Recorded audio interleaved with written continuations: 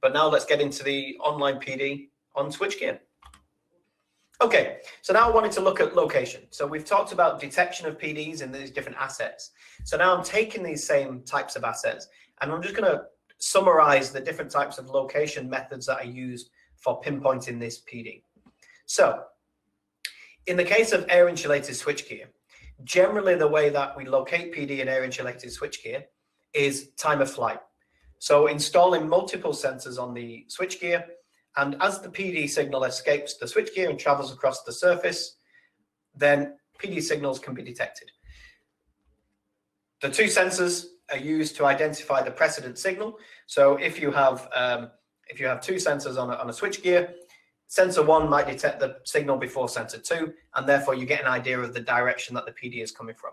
And by moving your equipment around, you're able to pinpoint to a specific panel or a specific component on the switchgear. The other method in medium voltage switchgear is switching operations. And in fact, this is used on all types of switchgear. In fact, if you detect PD on a particular switchgear, you can switch out the different and isolate the different components of the switchgear and retest between each test.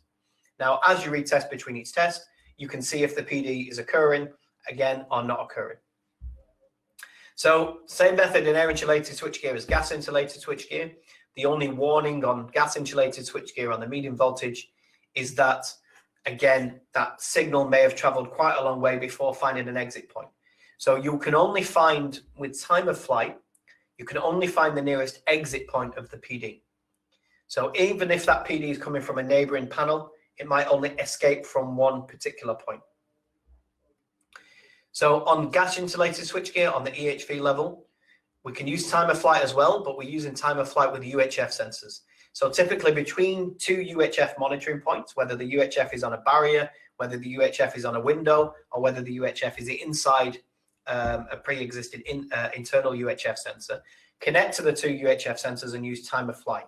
Typically, you need a much higher frequency time of flight system because of the on something like that, because of the frequency response of the UHF sensors, and so often it's done with an oscilloscope, or you can use portable equipment as well. Cable terminations with our ultrasonic sensors. Ultrasonic are directional sensors, and so PD can be detected inside cable terminations. And if you're pointing your UHF sensor, you have a 30-degree window, so it's very directional. And again, that is again a directional ultrasonic sensor as well. So time of flight then. As I mentioned, I mean, with IPEC's PDSG1, we have two channels on our PDSG1 designed for time of flight. The resolution between them is 240 picoseconds. So that means we've got a speed resolution or a distance resolution of the TEV signal to about 8 centimeters. So as these signals escape from the switchgear, they'll travel along the surface of the switchgear, and using the two sensors on the switchgear, the system will alert you as to which sensor detected the signal first, and slowly you move across the switchgear to pinpoint the PD. This is my point on time of flight on GIS, so my warning, if you like. Although channel A is physically closer to the PD, because the PD can only escape through gaskets, or maybe if it's medium voltage, the cable terminations, you need to consider the fact that the PD may have traveled quite a long way before coming out. So although in this example, using time of flight would say that channel B has detected the PD first, bear in mind the PD can come from anywhere within the GIS that would find that exit point the nearest. So caution needs to be had when using time of flight techniques on GIS. Sequential switching is the final step, if you like. So generally what happens is PD is detected on switchgear.